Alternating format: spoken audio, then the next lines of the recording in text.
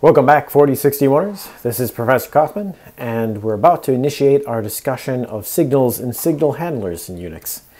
Most of the material that we're going to be covering comes out of Stevens and Rago, Chapter 10. Alternatively, an older textbook, Robbins and Robbins, covers much of what we'll discuss in signals as well, and the following sections. Just be making sure that you have a look at Homework 7. This wraps up our discussion of virtual memory and examines the PMAP utility. And it also introduces signals, both handlers and how to send signals from one process to another. Some of that will come up in Project 2, which is still under development. Alas, I have been delayed somewhat in my preparations of it by our shift to online coursework only. I promise to have that out as soon as possible. Our goals for today are to begin a discussion and probably cover the first couple topics, sending signals in C and setting up simple signal handlers. And as we move ahead, we'll see that there are a number of issues that are raised in terms of receiving signals which arrive at a program at any point. And that creates a number of problems having to do with the asynchronous nature of signals. In particular, we'll have to be cognizant of the fact that reentrant functions, those that preserve some state from one call to the next, potentially create problems when they show up in signal handlers. So let us move ahead and dive into material. Your basic overview of signals is that they're a somewhat old and simple system for delivery of small bits of information from one process to a next. It's the case that a process or the operating system itself may elect to ask the operating system to deliver a signal to some program. And then the OS will elect some point in its scheduling routines to deliver that. If the process happens to be running at a given moment, then it may be delivered fairly immediately.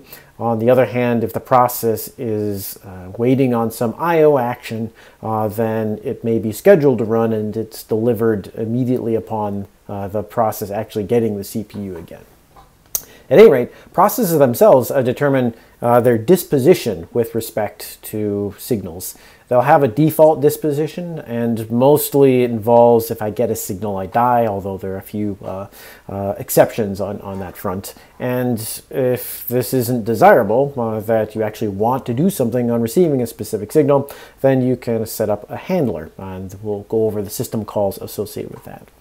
The most important thing that we'll have to discuss, though, and that's after we get through the mechanics, is this asynchronous nature and how the delivery of information at any time in the middle of any other operation creates a number of issues that we'll need to resolve, and mostly resolve by trying to avoid them entirely. So we saw early on that there is this kill command line utility, named just KILL, and we saw that a quick and easy way to eliminate a process that seems to be misbehaving is to issue a kill, 1, 2, 3, 4, in this case being the process ID for it. There's some variants of this. For instance, some of you are aware there's a pkill routine, which means you don't need to know the process ID for a process, but rather its name. Although pkill kills indiscriminately. If you say pkill on a process like Google Chrome, then you'll be killing all instances out there, maybe not just the one that is misbehaving. There are a couple of variants here that I want to mention because they're starting to become pertinent to our cause. One of the options to the kill utility is which signal to send to a program. And indeed, kill is not just for murdering things. It's actually its actual intent is to send signals. And if you examine the manual page on the equivalent system call, which is also named kill, you'll see that its short description is simply to send signals to a process. So it should come as no surprise that the command line utility in its options allow you to send different numbered or named signals. In particular, the default signal that's sent is called the term signal. It happens to have signal number 15, and we'll see that there is a limited number of signals, and they're sort of numbered in order. But you can adjust the numbered signal that is sent to a process by passing either a number or a symbolic name for that signal. Term is considered sort of a gentle way because we'll find that processes can actually receive this signal and process it in some way. Usually the request to terminate should be honored, but there may be some cleanup that a program has to do. Closing database connections, closing out files and saving results and so forth, releasing any resources that it's obtained from the operating system that would be unfortunate to sort of lose in a hurry. To that end, you should pull out the big stick, the kill-9, which is the kill signal that ends something immediately, only if it's not responding to other more gentle urgings to die. You'll see then that the system call version of this is found by including a few headers, and the primary items that it takes are more or less equivalent to options that you have to present on the kill utility. That the first required argument to the kill function is the process ID, and the second is a number, although there are symbolic versions of these included in the C headers as well. For instance, sigkill is this 9th signal that is fairly destructive on that front. There's some other details that are present here, but this is the gist of how one program can send a signal to another one. And it should start to become apparent that this is not really a general purpose communication mechanism, that if there's a certain number of these, like 1, 2, 3, 4, 9, up to 15, and then a few extra on that, then most of them have a designated intended purpose straight off the bat. You don't necessarily get to choose what that is. You can, in some cases, choose to interpret it in certain ways, but this is not nearly as general purpose as, for instance, communicating through files or through pipes. That's essentially all programs are going to get, is that I received a signal to terminate, or I received a signal to stop, and will behave according to those. I mentioned early on there's this notion of a signal disposition, and this is more or less the standpoint that the process has about how it will interpret a signal. There are a few choices in here, and then the general purpose sort of customization of them. So by default, most signals cause termination of a program, this term disposition, as it were. Signals going to also be ignored, and that does nothing sort of outwardly, that it's received by the program, but no action is taken. One thing that can potentially happen is the desire to debug what's happening. So you'll see that the disposition, according to some signals, if they're received, the program will die, but it will also write its entire memory image as a so-called memory core. This process of dumping core, as it were, puts something on the disk in the directory that the program is running in, so that you can open that up in a debugger and see what was happening at some point. You'll see sometimes that a process was killed or dumped core, and in some cases you may wish to attempt to debug at that point. Stop is a signal or a disposition which causes the process to close down. Sorry, not close down entirely, but to pause execution, and the operating system won't schedule it to run again until it receives a continue signal.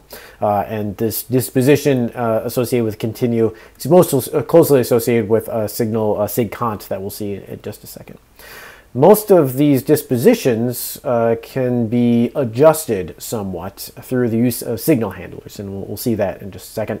But just for completeness, here are the most common signals that show up, along with their number in the sort of Unix parlance. Some of these have some historical relevance, and others see still widespread use. We've mentioned already, for instance, sigkill is number 9. We'll also see that sigint and sigterm down here are somewhat important. We'll also encounter later on an alarm signal, which is there's an associated system call to ask that the program be notified via a signal after some time has elapsed, and this sig alarm is the signal that the operating system will send with that. So we'll study this alarm function sometime later. Occasionally you'll see problems with pipes, as in if a program is making use of a pipe and the other program it's communicating with is misbehaving in some way, closing a pipe for instance, you may get a signal for that. Although in some other cases you have to request to some extent that those signals actually be issued. In other cases you'll just see that files were closed and can behave normally on that front. It should also be noticed that this column is an x86 set of values, and so the numbers here correspond specifically to the processor in the Intel family. Other processors, for instance MIPS or ARM, they actually have different numbers associated with signals, and it's up to the kernel. In this case, this is a listing for the Linux kernel to decide exactly what the specific numberings are. To that end, it's probably best in most cases to use the symbolic names like SIGCONT or CONT rather than the numbers, as they may vary from one processor to the next. So then, let's talk about what some of these guys do and hopefully avoid any SIG/SEG-Vs for segmentation faults on that front. It's the case that in a lot of situations, a quick and dirty way to kill a program is, while it's running, to press Control-C. And the default response in most terminals is to send the SIGINT to a running program. Now, if you look back at the default dispositions for these, you'll see up top that if you don't do anything special, the way most programs respond to the SIGINT is to terminate. So you can sort of demonstrate this on a terminal. For instance, I'll fire up terminal here, just increase the size a little bit. And if we fire up our friend yes, which is this program that just spits out Y's continuously, and I press Control-C at this point, I get a copy. I just see that this is terminated. It's received the SIGINT, and it doesn't do anything out of the ordinary to handle this, so it shuts down more or less immediately. There are a few other sort of interactive programs that you can get to do that. I'm trying to think of one, like for instance, if I fired up an editor like gedit over here, it's off over here on the side, and if I move it aside for a second and move this over here, and I say something like hello world, but then over here in the terminal I press the Control-C, it dies right away, and probably hasn't saved any of the text file that I was interested in doing. So and it's a good keystroke to be aware of, because by default most programs are terminated with that Control-C bit of business. It is the case, though, that not all programs may want to terminate on that front. And so there's a facility within the operating system to ask that programs, rather than handle things in the default way, handle things in a more customized fashion. So there's a system call that we'll introduce now, and I actually advocate that you not use it, and we'll talk about alternatives in a minute. But the simplest way to set up a signal handler is via this signal system call. Its two arguments are a signal number to handle, and then a function to run whenever that signal is returned. And so the basic structure of a program that has some signal handling facilities is that in a main or some other function that wants to set up the handling, and usually this happens near the beginning of the program, so main's a good choice, there'll be a call to signal, and within its the source code someplace, there will be a function that's designated as a signal handler for one or more signals. It's the case that these signal handlers, they have a void return value, and essentially they're going to be called to handle the signal, and then control is returned to wherever you left off in the program. The only other thing to know about them is that they take an integer, which will be populated with the integer value of the signal that's being called. So I can actually have a single handler that handles several things, several signals, because I can discern between them using the integer up here. So let's see how this plays out in action. We saw early on in the course this little no interruptions program. And so I'll fire up the source code for that, and you can have a look first at how the signal handling framework sort of starts up, and then we'll see how it actually plays out in the terminal. So over here is that program, nointerruptions.c. Put some line numbers up just so I can reference those as we speak. There are two handlers up top that are named fairly obvious stuff, handle SIGINT and handle SIGTERM. And what you can see is all they really do is call some print functions and then flush the standard out so that it appears on the screen sooner rather than later. At the top of the main for this no interruptions signal program are two calls to this signal function, which establish for SIGINT, call this function handle SIGINT, and for SIGTERM, call this function handle SIGTERM. The program then goes into this infinite loop where it sleeps for a second and then prints out this "na-na-na" phrase and then flushes it to standard out. So I'll pull up a terminal over here in Emacs and jump over there. Let me just put the terminal sort of in a state that's a little narrower so we can see everything. And then I'll GCC this no interruptions signal version. And we'll look at a couple variants of this in a moment. So look for those present in the source code pack as well. That should give me an a.out. And actually, just to make my life a little bit easier, I'm going to call this no inter as the output program. That'll give me an easier way to kill it later on. So I'll then run this no inter program, and you'll see down here, it's every second is going to print out to na-na-na. And if down here I try that keystroke Control C, and I should mention I have to type something slightly more awkward in Emacs, but don't concern yourself with it. Trying to send it Control C, then you'll see it respond with the code that is associated with this handle sig int, which is just to respond by printing something and then carry on. This is an effective way then to essentially ignore that interrupt signal that normally terminates programs. This is handling it, as it were, but more or less ignoring the default action, which is terminate, by simply printing something out instead. You could alter the code in here to, for instance, exit or something like that if you were so inclined. And here it would require an exit rather than a return, because return is just going to return control back to wherever you left off in main, wherever the interruption actually happened. But you can see that this program is happily just ticking along down here. Let me fire up another shell over here, and we can attempt to be a little bit more forceful in this, since the Control C's are not hacking it in terms of stopping this thing from going. You might try, for instance, to kill it or p-kill it. I call this no inter. And you'll see that, like the sig int, the termination signal is being handled, as it were. And if you can't tell, I'm saying handled with air quotes around it, because this is sort of a rude way to handle a request, please terminate yourself. And to that, we might have to take more stronger actions to get this thing to actually end. So the p-killing here is also not working. The Control C is not working. And in cases that you have programs that are sort of belligerent on this front, then you'd probably want to pull out the kill signal, which does get rid of the program immediately.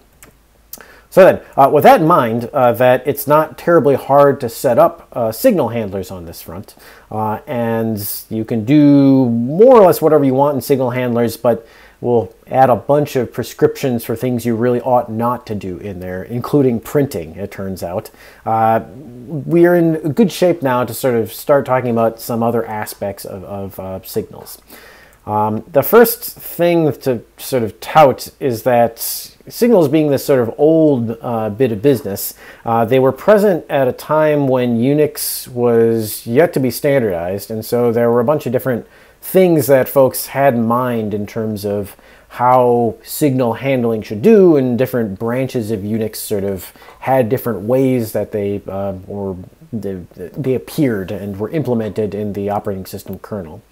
For instance, you will see associated with this signal function that sets up a signal handler that in a lot of literature on this, it's prescribed that the very first thing a signal handler should do is to reestablish the handler. As in, every time a signal handler is run, it's sort of lost from the record in the operating system of that signal handler being associated with it, and so you need to reestablish the association at the very beginning of the signal handler. While a minor irritation, this sort of bit of business could be swallowable, except that it still is sort of broken here. And if you need some help to think about why is this sort of subtly awful, then you just need to think more so in terms of what could possibly go wrong, and take a very pessimistic attitude on this. And here's what could happen if you establish this signal handler initially, and which overrides the default behavior of the program to die if it gets an interrupt signal. and someone sends an interrupt signal, you might wind up here in the signal handler, hoping that the very first thing that happens is I've lost in this old version of Unix the association of interrupts to this signal handler, so I'll immediately reestablish it.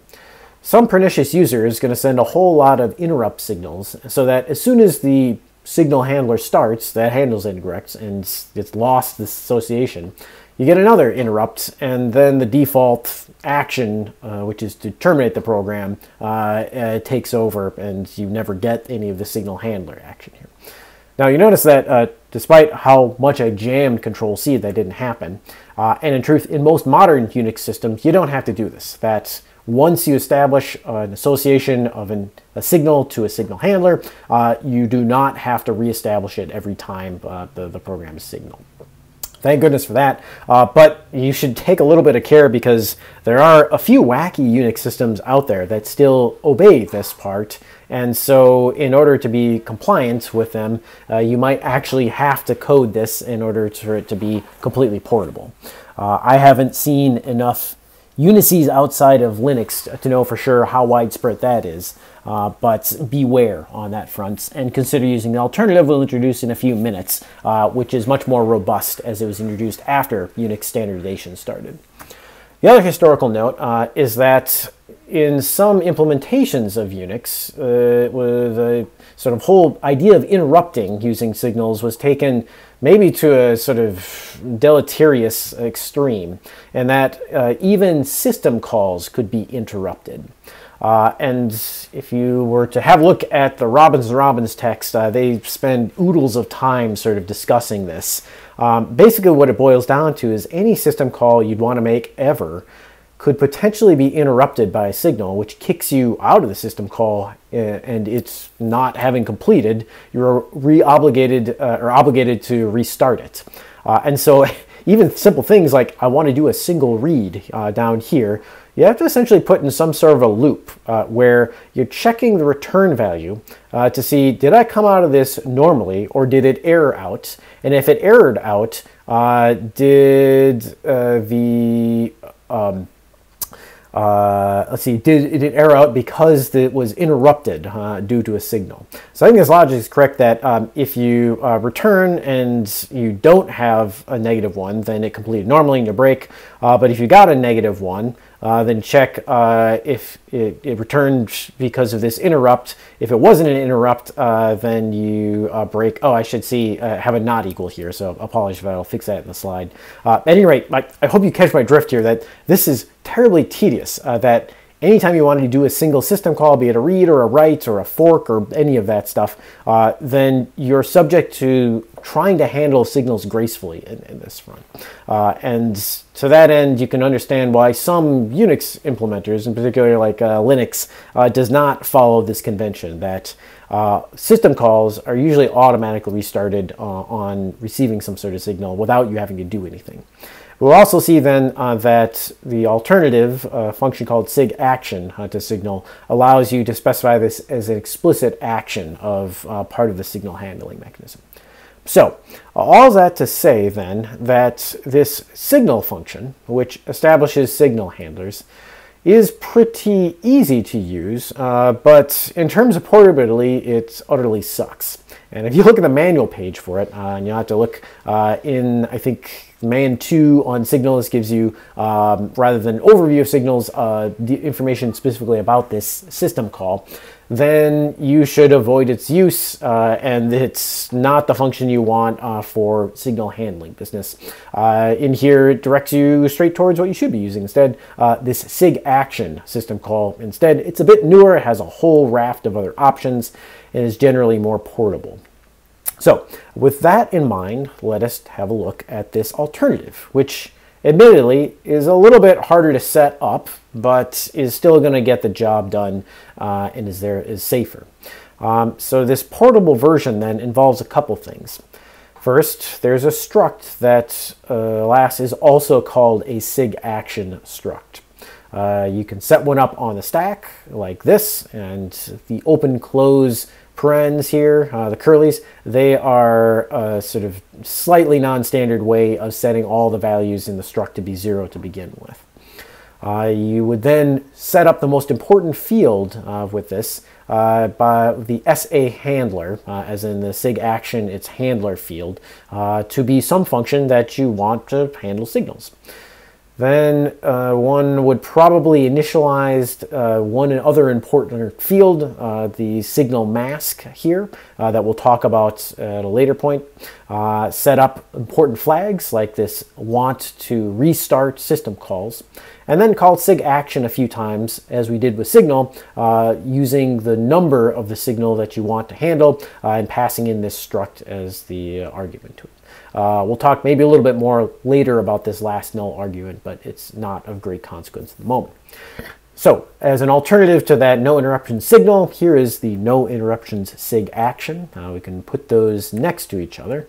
No interruptions, SIG action.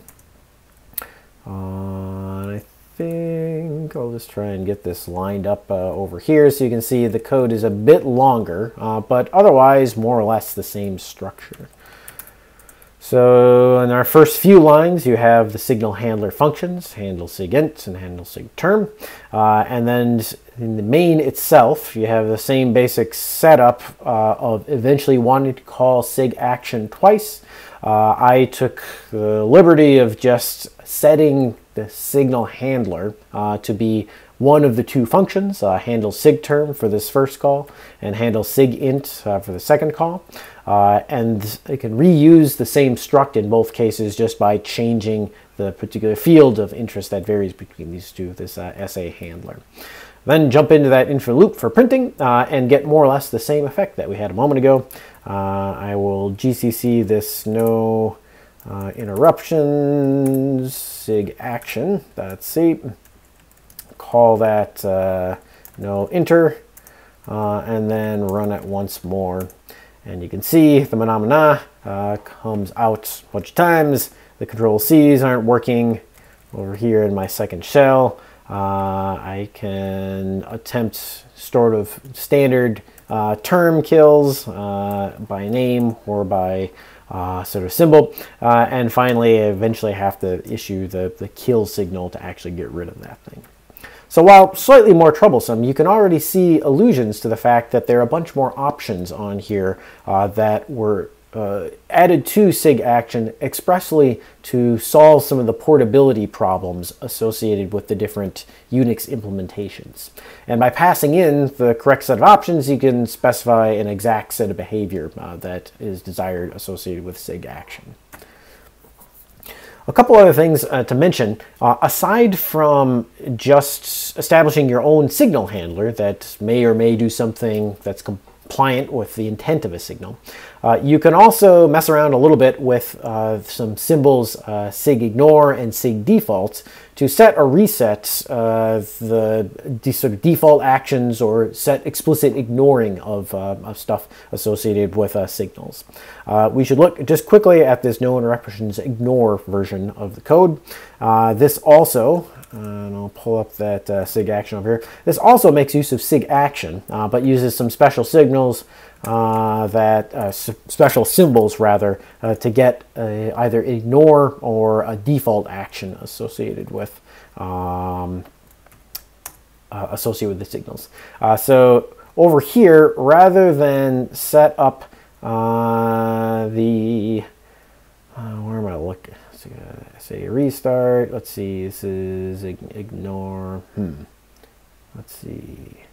I'm just trying to find the ignore. Here it is. Okay. The handler. Sorry, got a little distracted there. Rather than assign a function here to my the SA handler, this is that field associated with the function that's supposed to run for it. You can use the special finger SIG ignore, and this will, instead of doing anything explicit, just catch the signal and do nothing with it. So the program continues unaltered.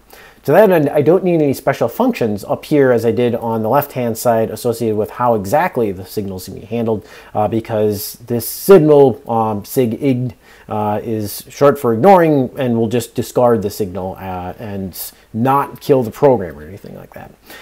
So the initial SIG actions here that are set up are associated with that.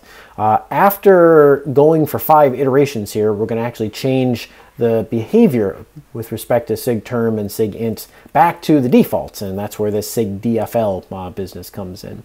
And if you recall, the default for both those things was to die. So if I bop over to a shell here and GCC this no interruptions, let's see, ignore.c, the only outward change, and I'll just run this as, no, I better actually give the see out no inter here so I can kill it easily. The only outward change that you'll see is that control C's, they don't have any sort of response to them. And the do that is mentioned over here, that's associated with the change at 5 seconds later from the normal, or sorry, the ignoring of signals back to their normal default behavior, which is to kill. So that's why the control C down here actually did stuff. I didn't see any printing or anything over here because the behavior one receiving its control C is just to ignore it, not to print or do anything special on that front. So then, we have a few tricks then up our sleeve, and I'll encourage you for most of the code that you write and the code that we present henceforth, we'll be making use of this SIG action function instead. It's worthwhile to maybe talk about a few more details associated with it, but we'll get there in just a second. There are a couple other things to mention quick, that the act of sleeping, and we've seen this with this sleep system call, which will put a process to sleep for a few seconds. This actually is a request to the operating system to temporarily suspend the program from being scheduled. So it moves it out of the run queue, and after some time, the CPU, or the kernel, will move it back into the scheduler to get time for the CPU eventually. So at a minimum, those no interruption programs are going to be taken out of the run queue and put just on hold for a second. There's a sort of interesting facet to this, that a signal will actually wake the program up. And so you may actually get more output than 1 per second in those versions of the program that were sort of printing things as you go through. That a sleep for 5 seconds, for instance, if you receive a signal after 2 seconds, this actually brings the program back into the run queue so that the operating system can deliver the signal to it. It's the case that there's one other interesting function, pause, that's associated with this. It's equivalent to a sleep of 0. It essentially means sleep or pause until I receive a signal. And there are a few cases in which one might want to pause for some reason indefinitely until some other program, for instance, signaled that it's safe to proceed. We don't have any cause to use that at the moment, but signals as a coordination mechanism open up some interesting possibilities. Generally, what I understand about this stuff is that you're much better off using other standard I/O mechanisms due to the squirreliness of signals. There's also a notion of stopping and continuing associated with signals, and this is slightly different than the sort of pause bit of business here. A signal to stop is associated with a program being put on hold indefinitely until it receives a signal to continue.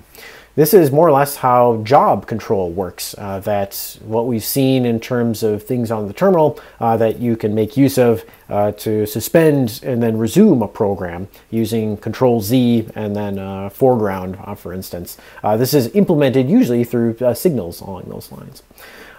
So it's possible to sort of observe this in the wild via a couple of different mechanisms. First, I'll recall that terminal control business, and over here I need a proper terminal for this. If I do the yes bit of business and then type the control stroke Control Z, this sends a SIG stop to that yes program, and I can issue it, ask it to continue using foreground in the shell. But I can also, let's see, if I remember, kill SIG cont to job number 1, this will bring it back to the foreground as well. Essentially, those are two things are the same thing.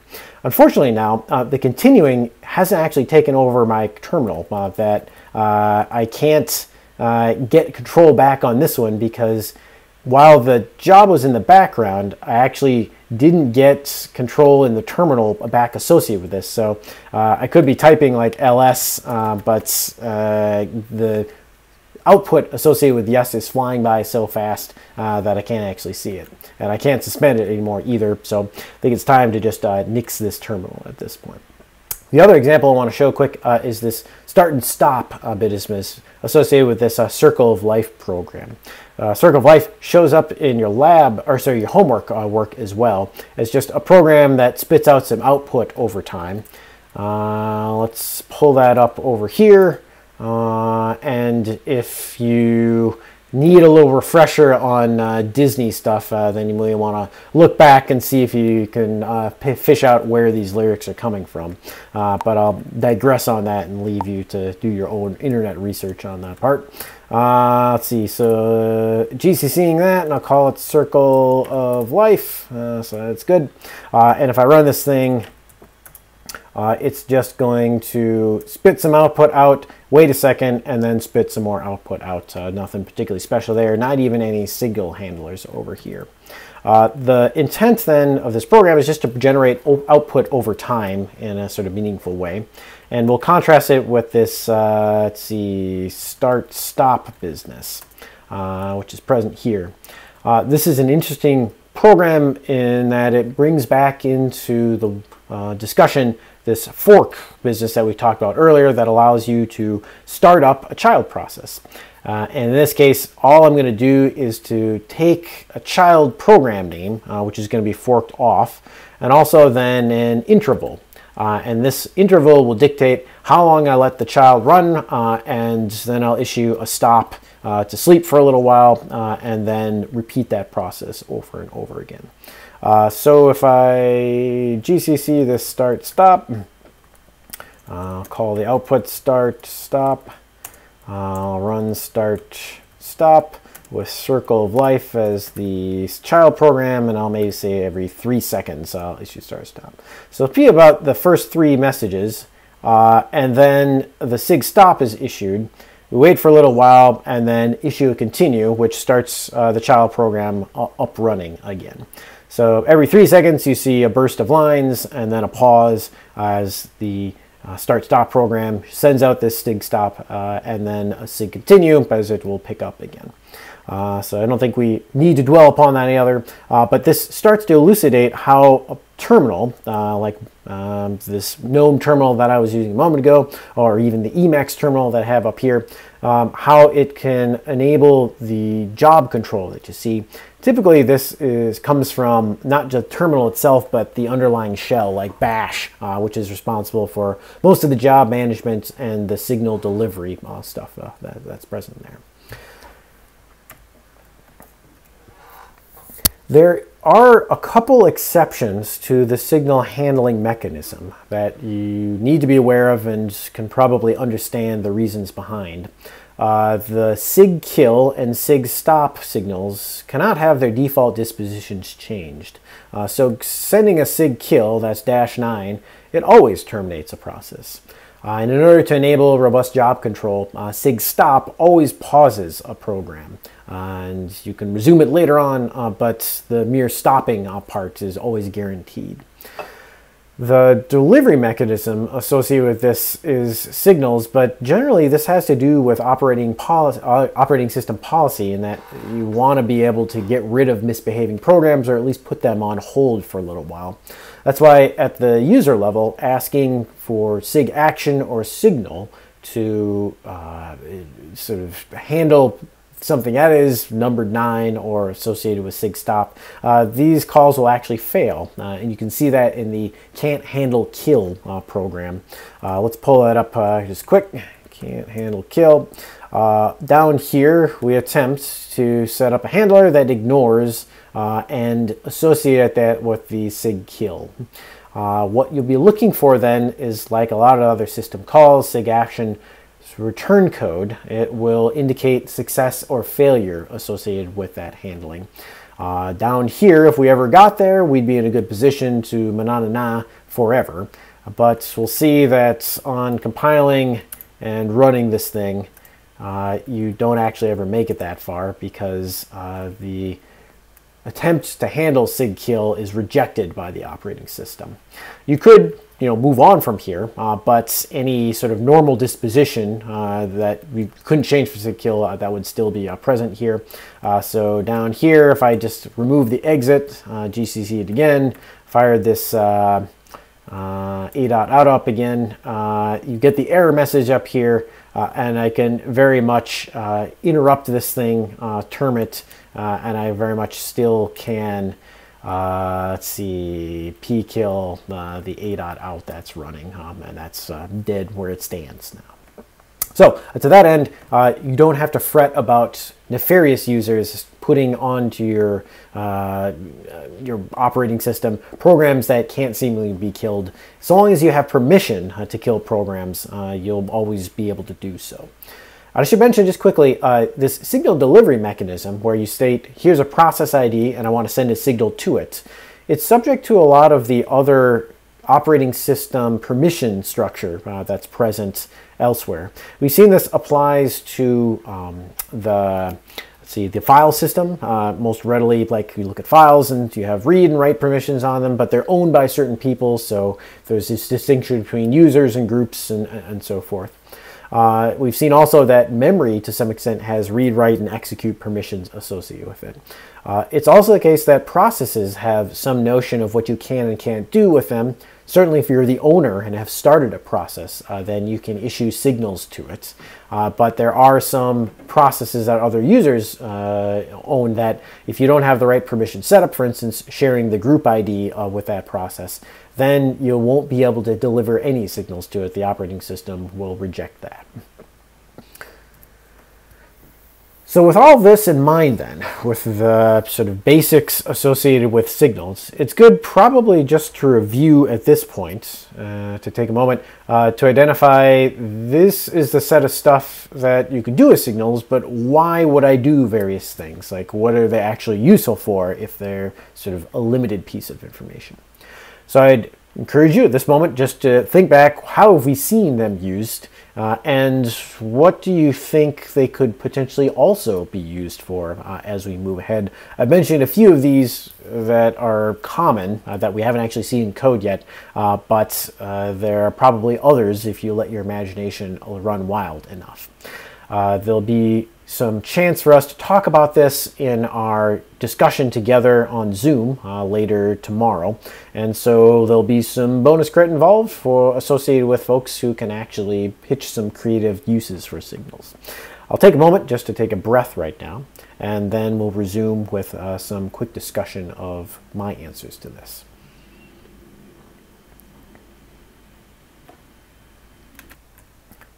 All right, that's probably long enough to mull this one over. A couple of things that we talked about. Killing programs certainly ranks highly on the use for signals. I mean, the name of the system call and the command line utility kill is sort of indicative of one of their main intents. We've also seen then that job control is enabled via this sig stop and sig cont in order to bring things back. So those are super useful in terms of controlling whether or not you're going to let a process you own continue executing or not. We have seen that sig term and sig int being these gentle ways to shut things down. Programs can actually catch those, and unlike that manana business, a more common use of them is to gently indicate you should shut down now because we need you to, and that gives the program an opportunity to save files, close network connections, write to the database, anything that needs to flush out. Many programs with sensitive data like that will often need a chance to do so, and sig term and sig int are often the signals that are associated with that. The particular mechanism to do so is program dependent, but there are a few things that we'll want to sort out from that front once we talk about this issue of reentrancy. So stay tuned for that. You can perform a limited amount of sort of call and response to coordinate program behaviors. But I'll caution you that signals are not great for this, that it's extremely tricky to set up protocols that are based on signaling back and forth. We'll talk some more later on about more complex or robust inter-process communication mechanisms. Signals are our first example of this, but generally they're not well suited for any sort of complex coordination between programs. And so I'll encourage you, rather than try and get too wild with their use, to limit the discussion that you have of them and uses of them to the kinds of things that we've talked about here. That's probably good enough for the moment. The last little bit I want to talk about before breaking for this evening and moving on in our next session to discuss some of the other parts of signals is just to talk about the additional options associated with this sig action function. We saw that its primary argument is this struct sig action here. And that struct are the primary vehicle where you can convey information about how you want signals handled. So again, the typical setup is you establish one of these structures and then you fill in the fields with it before calling sig action with a signal number and then the structure associated with the values you've popped in there. So most of how sig term in this case will be handled will be dictated by the stuff that's in this struct. There are present in here two fields associated with functions, and we've talked about one of them, this SA handler field. And this is the sort of traditional, I just take a signal number, signal handler function. The interesting type specification for this field, a void star and then an int. This weird sort of parenthesis is actually necessary because this is a function handle or a function pointer, as it were. And the meaning of this is that the void is the return type. The star is I am a function or pointer to a function that takes a single int argument. The stuff in between we'll talk about in just a second, but I want to contrast that with the last field, which is actually an alternative, somewhat more robust mechanism that establishes a different signal handler function. So you'd leave this one empty, null in a lot of cases, and instead pass a function in this third field, this SA sig action, if you wanted more information about the signal as it was delivered. We won't have time to go into the details of this, but just as a sort of teaser on that front, that if you set the flags in some of the previous fields right, then you can get things in this particular more complex invocation function, like who was the process that sent me this signal. And this can be more interesting to use than if you're trying to set things up. Generally, this function would take 3 arguments instead. The int, which is the signal number, a struct that will be populated by the OS as it delivers the signal, which is this siginfo t business, and then a void pointer to something that I frankly can't remember at the moment. But all that is present in the manual for sig action if you're so inclined to look at that. We won't have much cause to do stuff that's more complex than what you've seen so far in terms of signalers, so we won't have any need to use this one. But if you get out there in the wild and find the need for more robust and interesting signal handling uses, then this would be a good one to look into. We'll talk in the next session about the usage of this SA mask business. Aside from handling signals, you can also make requests to the process to completely block them. The meaning of blocking is that the signals are still pending, and when the signals are unblocked, they'll be delivered to a process, but for a moment, they won't be delivered to a process and it won't be interrupted. To that end, we'll see its use in sort of critical regions where you cannot, for one reason or another, stand to be interrupted by a signal be delivering. The other sort of set of flags that are associated with this SA action can do things like automatically restart system calls. We saw that SA restart used. There are a few other tricks that you can throw into this one that are specified in the manual, but by far SA restart is the most common that I've seen. So this concludes our initial foray into signals. In the following session, we will continue and discuss some additional details, such as all the things that you're really not supposed to do in signal handlers. And they are quite numerous on that front. It'll require a discussion of this notion of what a reentrant function is, but we'll get there when we get there. Until then, happy hacking, folks.